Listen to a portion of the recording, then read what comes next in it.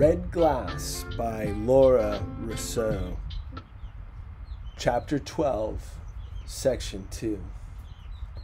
The first day, Dika and I helped the grandmother and aunts strip kernels off dried corn cobs. We sat on small wooden chairs and woven mats in the open area between the bedroom shack and the kitchen, slowly filling buckets.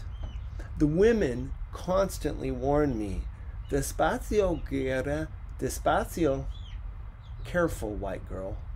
They insisted if I pushed myself too much, I'd get blisters because my hands weren't used to work.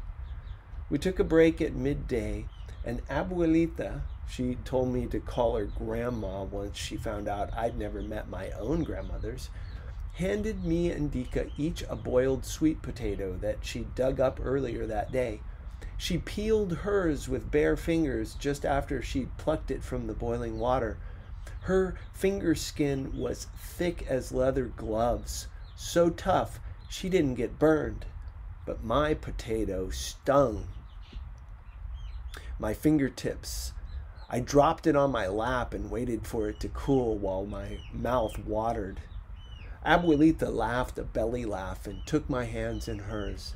"Manos tiernas," she announced, and held my tender hands out for her daughters to see.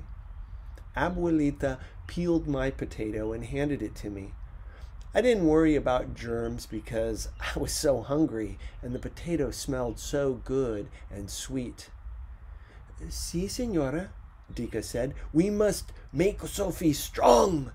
This girl has so many allergies and rashes and sunburn. Always one thing or another with her."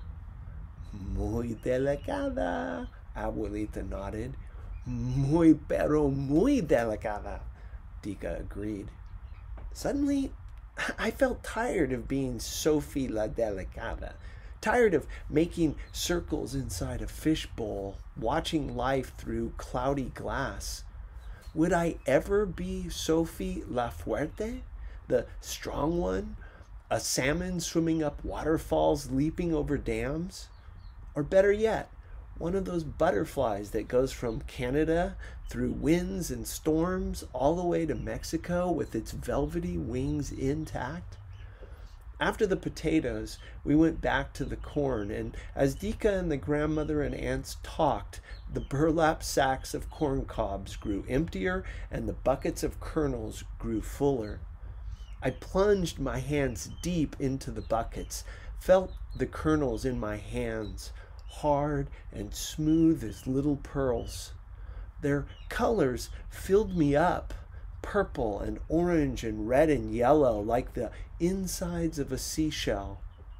Later, Abuelita boiled the kernels with water and crushed limestone until the skins came off, and then we headed to the molino, the grinding machine, down the road.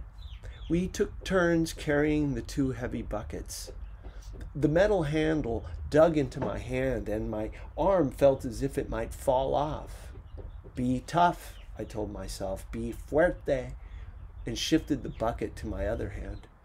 We walked down the dirt road past some other shacks where women were washing clothes. They waved and called out, "Buenos dias," and looked curiously at me and Dika, a strange sight in the village. A few women ventured closer with bewildered smiles and questions. "¿Quiénes son?" they asked Abuelita, gesturing to us with their chins. "Who are they?" She smiled big. "My dear sister and my darling niece." The women looked at one another, confused. They offered hesitant smiles. Abuelita said briskly that we had to be going. "Vámonos, sister. Come on, niece." We continued on our way, lugging the buckets, and when we rounded the corner, Dika and Abuelita and the aunts burst out laughing. "Ay! Did you see her face when I called you sister?" They threw their arms around each other and doubled over, gasping and howling and wiping tears from their faces. They kept snickering down the muddy path to the village center, which was a big square patch of weeds with a cathedral on one side, a cement block building for the mayor's office on the opposite side, a small store with a phone booth on the third side, and the molino in a tiny adobe house to close the square.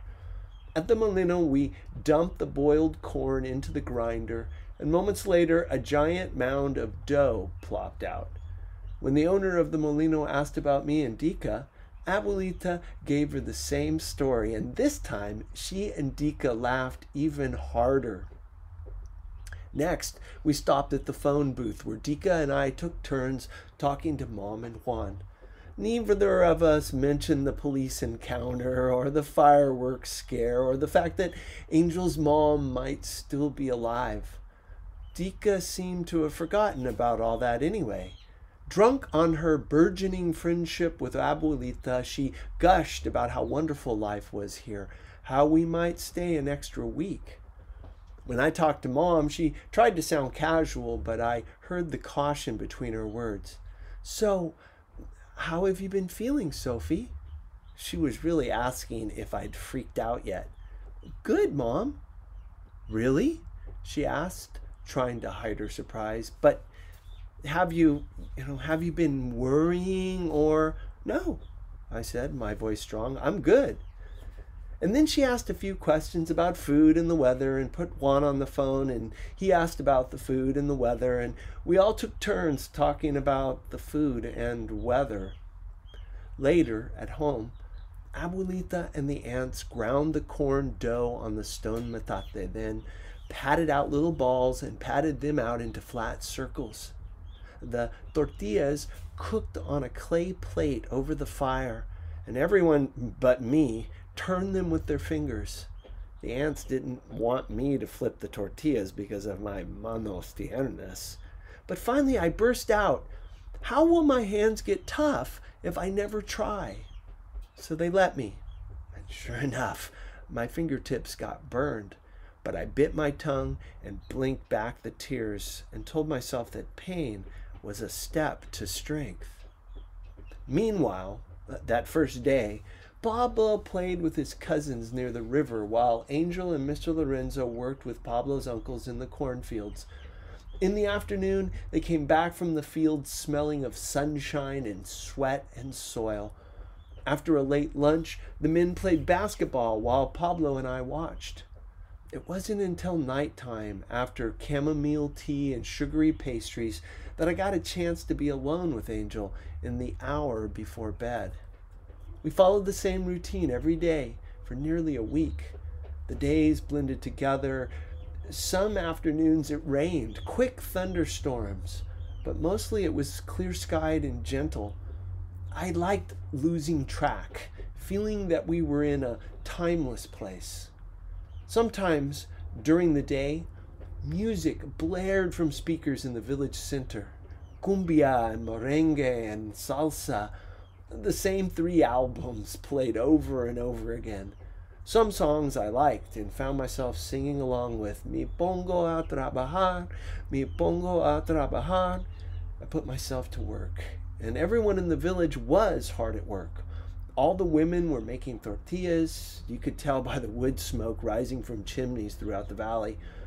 I liked knowing that the men in the fields were hearing the same songs, Angel especially.